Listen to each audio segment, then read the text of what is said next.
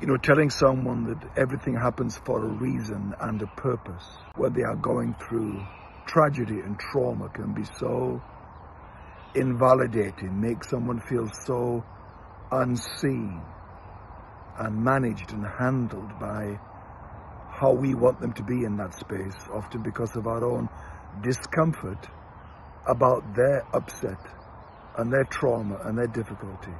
You know, the truth is, some stuff is just crap and should never have happened.